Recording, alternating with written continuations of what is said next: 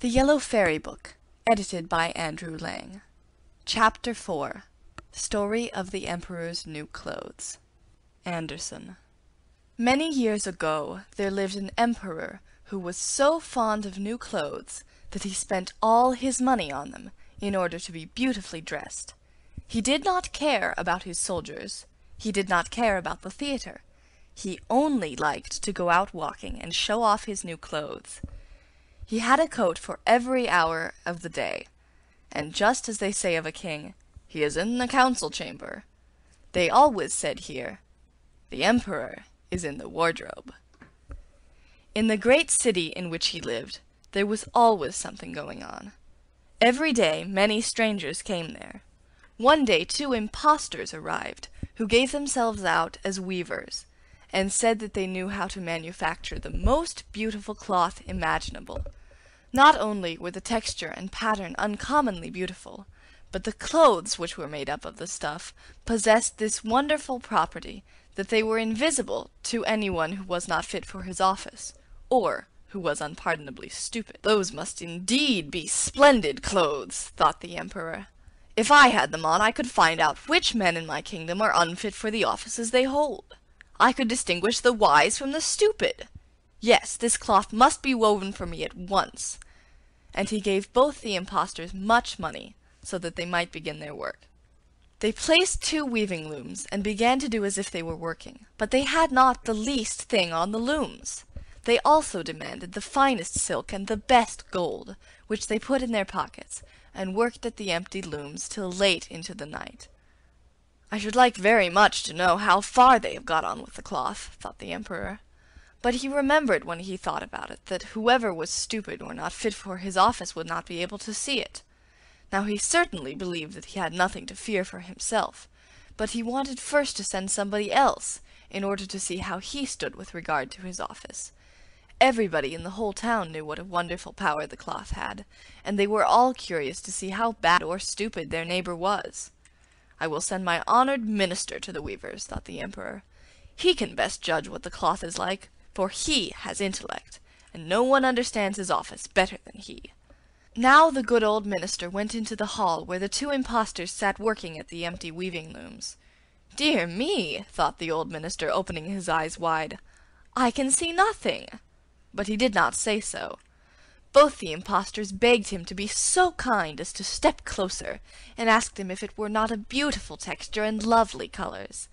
They pointed to the empty loom, and the poor old minister went forward rubbing his eyes, but he could see nothing, for nothing was there. "Dear, dear," thought he, "can I be stupid? I have never thought that, and nobody must know it. Can I be not fit for my office?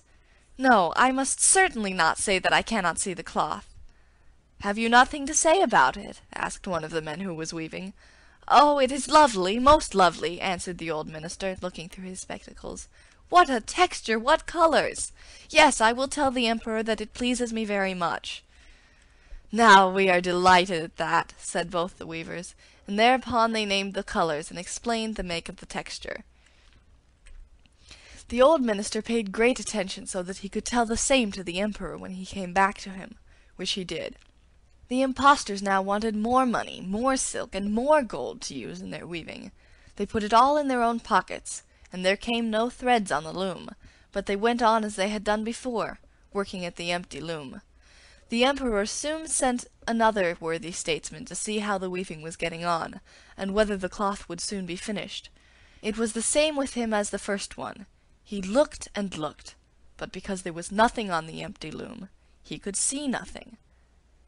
"Is it not a beautiful piece of cloth?" asked the 2 impostors, and they pointed to and described the splendid material which was not there. "Stupid I am not," thought the man, "so it must be my good office for which I am not fitted. It is strange, certainly, but no one must be allowed to notice it." And so he praised the cloth which he did not see, and expressed to them his delight at the beautiful colors and the splendid texture. "Yes, it is quite beautiful," he said to the emperor. Everybody in the town was talking of the magnificent cloth. Now the emperor wanted to see it himself while it was still on the loom.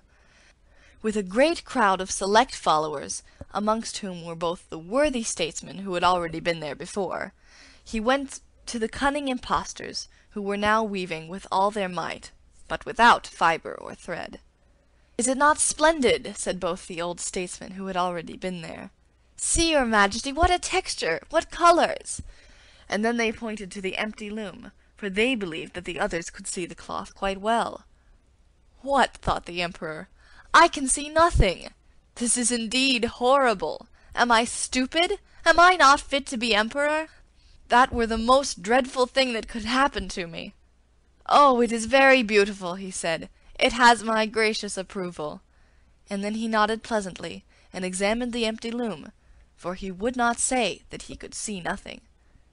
So the Emperor went along in the procession under the splendid canopy, and all the people in the streets and at the windows said, "How matchless are the Emperor's new clothes! That train fastened to his dress, how beautifully it hangs!" No one wished it to be noticed that he could see nothing, for then he would have been unfit for his office, or else very stupid. None of the Emperor's clothes had met with such approval as these had. "But he has nothing on," said a little child at last.